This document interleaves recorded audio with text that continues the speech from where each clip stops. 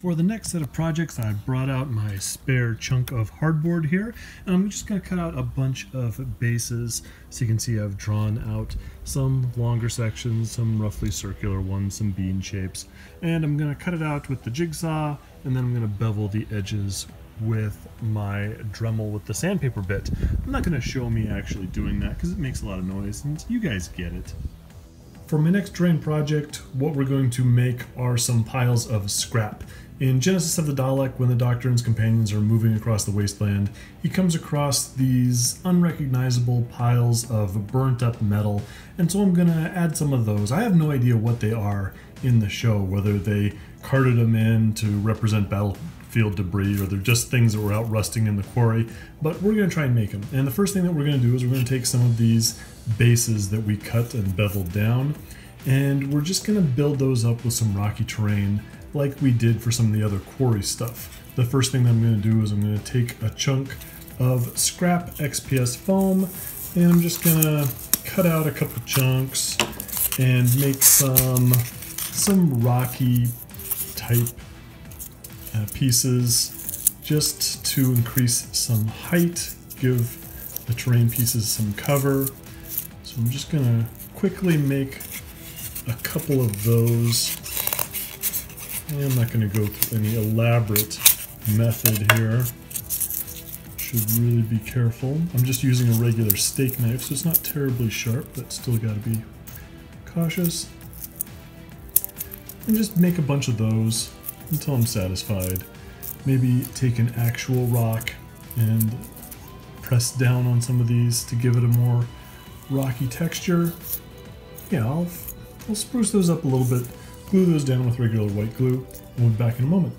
So once the glue is dry, the next thing that we're going to do is we're going to take a little spackling paste, and we're just going to spread some on the base just to make it look not so flat and a little bit more natural, just to give it a little bit more interesting surface area and texture.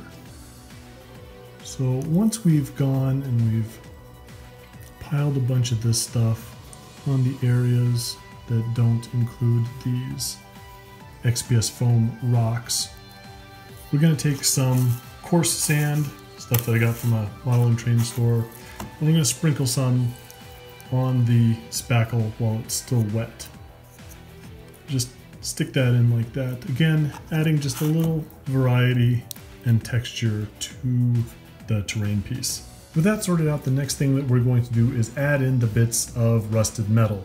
Now you can use anything for this. You can use spare bits of sprue, you can use just offcuts of plasticard, or anything from your recycling bin, parts from other models, whatever you want. However, you're not really going to go wrong. You can't really tell what these things are, what they're from. They don't look like pipes or I-beams or anything like that.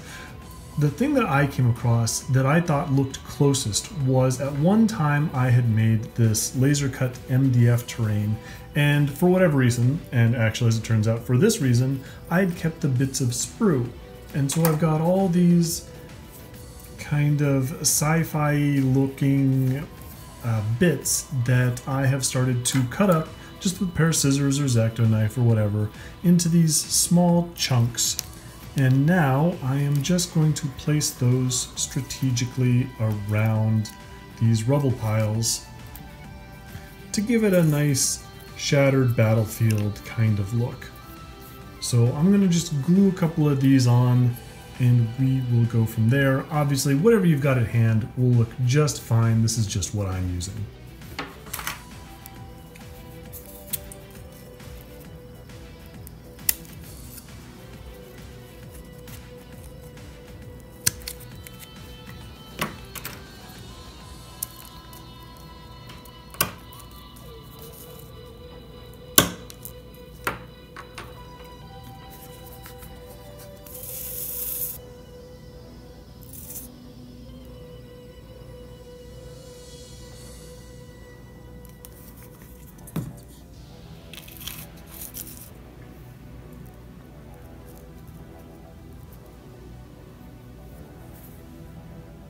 So here we have our rubble piles with our metal scraps glued on. The last thing that we're going to do is we're going to take some watered down white glue and we're going to spread it around on all the areas that are spackle and some of the base that's still showing. So the spackle and the hardboard.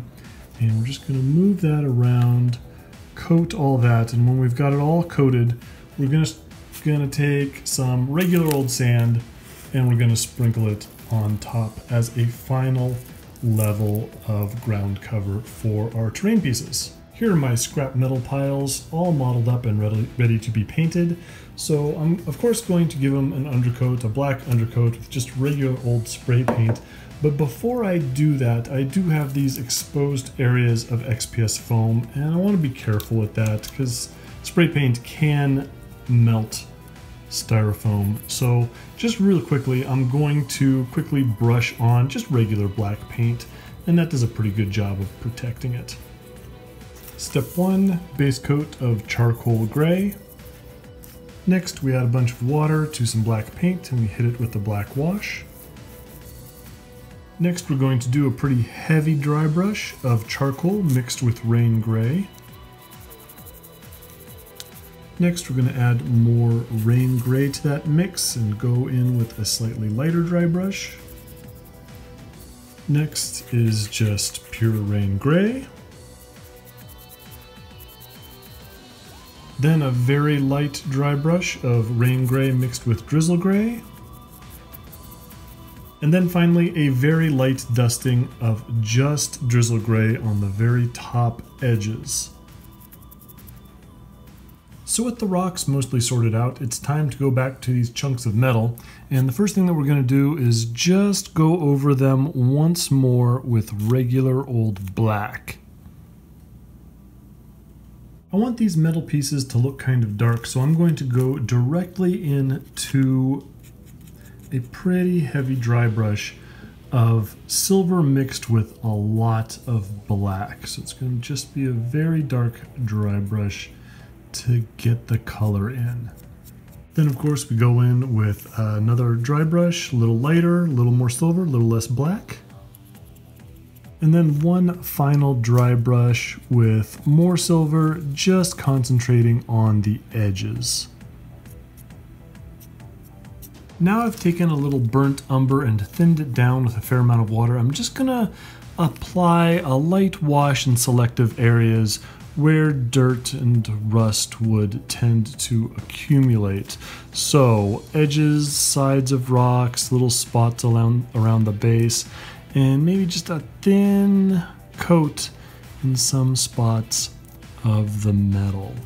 So now I'm going to take some Adobe Red and I'm going to just lightly stipple some on different areas to start adding in a bit of a rust effect. I'm only going to put this on the metal bits and I'm going to use it kind of sparingly because I do want to keep these being fairly dark. Just want to give the impression of a little rust, not overdo it like I usually do. Finally, we're going to take a little of this pumpkin color, a little bright orange, and we're just going to stipple on a few spots of that very sparingly, just in the middle of some of these reddish patches that we have created. And you do too much like I did just there, you can always go in, wet your brush, take it down a little bit, and just move through. And this is the last thing we have to do. For my next project, I am going to make some barbed wire entanglements, or barricades, you know, the rolls of barbed wire you see as the Doctor and companions go picking their way through Skaro in Genesis of the Daleks. So to do that, first off, I took some of those hardboard bases that I made. They're about 6 inches long by 2 inches wide. And I made the ground cover exactly like I did before. I put on some foam chunks for larger rocks. I made some uneven areas with spackle and then covered it with glue and put on 2 different kinds of rocks, or sand. So with strips this long, there was a tendency for it to warp. It kind of bowed up a little bit. I just bent it back the other way and that seemed to work just fine. So now it's time to start on the actual barbed wire roll.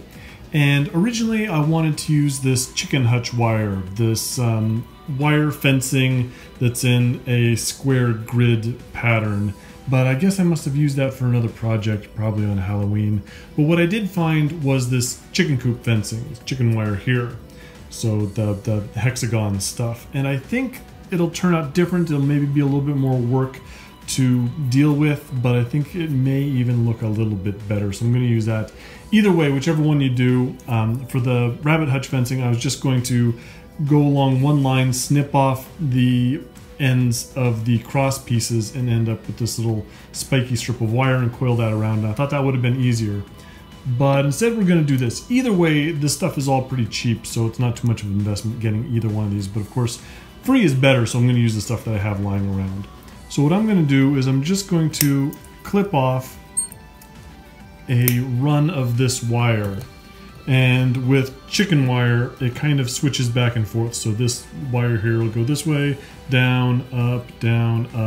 And so I'm going to clip little bits off of either side.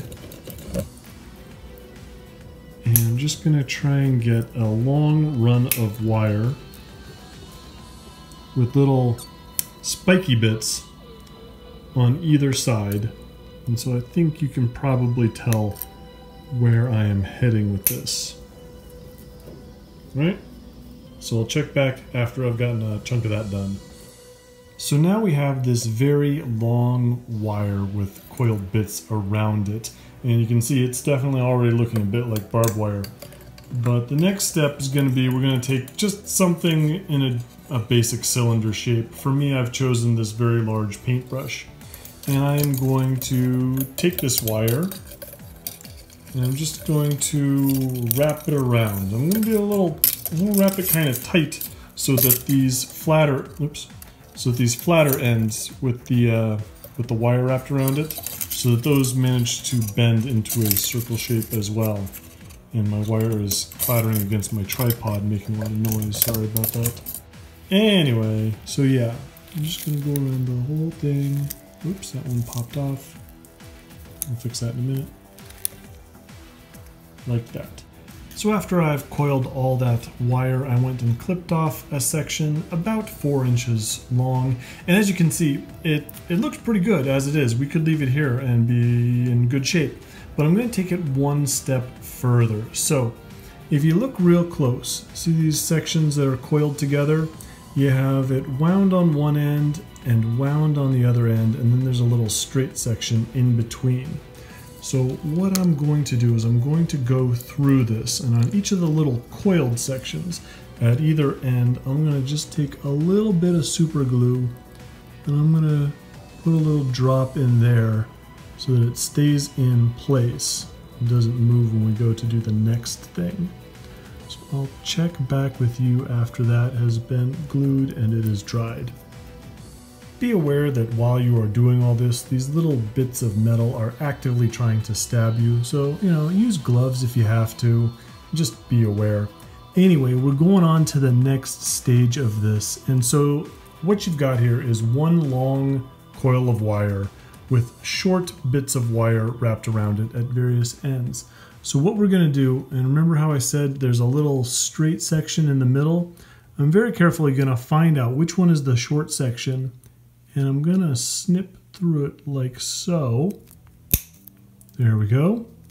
And so you'll end up with extra spiky ends like that. And hopefully if your super glue is doing its job, it'll still stay there. And you will get extra spiky barbed wire. And now I'm just going to go all the way down the length, finding the little short wires, snipping through them, and if necessary, bending the spiky bits that I've created into a new position. So now we have our barbed wire, now with even more barbs, and so we have to make the little stands that go on either end. Now it's hard to get a good look at these in the show, but it looks like in the beginning there were these little tripods set up on either end. So I'm gonna make those out of some toothpicks. Originally I tried barbecue skewers, but they looked too thick. So I'm gonna cut down some toothpicks to about 1 inch. Get 2 of those. I'm cutting off the little decorative ends of these particular toothpicks because they're all fancy. All right. I'm going to start with a little cross piece like this. So take a little dab of super glue. See if I can do this without gluing my fingers together. Stick that on like that. All right, let that set for a moment. When that is cured to an acceptable amount, we're going to take it and we're going to set it up on one end like this. More super glue. Goes in like that. Just makes it a lot faster using the super glue. And let that set. And then we're going to take one more of these. Probably going to have to end up making it a little bit longer. Oop, that one's a little bit broken, so it's not perfectly round. So cut that off like that, and about like that. Set it in there, and just glue that down with some shots of super glue, like so. And like so. And then we're going to do that exact same thing to the other side, and we're going to bend this so that it fits either end, and then we're going to glue that in. And so there you have it. Skaro style barbed wire entanglement, ready to be painted exactly the same way as the scrap piles. So here we have all the finished terrain pieces painted up. I hit it with a bit of spray matte varnish. You can use whatever kind you like, mixed in with some of the other terrain pieces and models, and you can see it there. I'm pretty happy with how they turned out. The MDF is maybe a little thicker than I would like, but I'm actually really happy with how the barbed wire went. So that's about it. If you have any questions, observations, concerns, go ahead and leave those in the comment section below, and I will see you on the next one.